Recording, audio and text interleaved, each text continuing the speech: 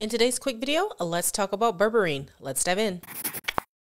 Berberine is a constituent that's found in a number of plants, things like barberry, Oregon grape, and even golden seal. And the constituent is often taken from the root, the rhizome, or even the stem of these plants. Berberine is generally used orally, taken in dosages of up to about 1.5 grams, and can be used, or has been studied, I should say, in periods for up to 6 months.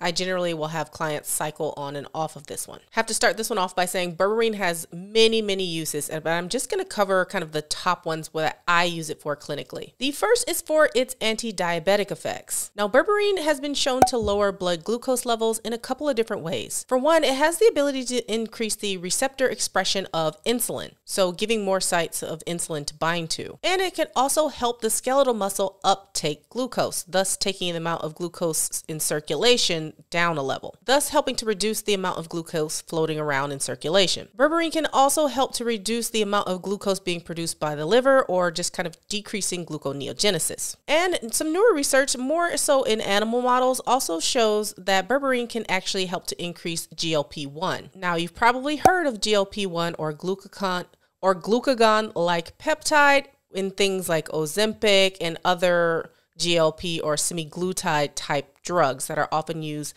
not only for diabetes, but now are more popular for things like weight loss. And because of this, people often find that when taking a berberine supplement, depending on the dosage, that their appetite might be decreased, and therefore they actually start to see some weight loss as well. Now, before you go running for berberine to replace your Ozempic, just hold your horses a minute, because it does come with some side effects. Berberine is also very antimicrobial, and it's often used in a number of anti-parasite or antimicrobial protocols, especially with things like functional medicine practitioners. It can often kill off both good and bad bacteria in some cases, so you want to be really careful with using this one. Berberine has been shown to be not only antibacterial, but also antifungal as well. Because of that antimicrobial effect, you often see it being used in things like the treatment of SIBO or small intestinal bowel overgrowth, or other things where you're trying to kill off some bad bacteria. Berberine has also been shown to help to lower cholesterol because it can actually block the absorption of cholesterol as well.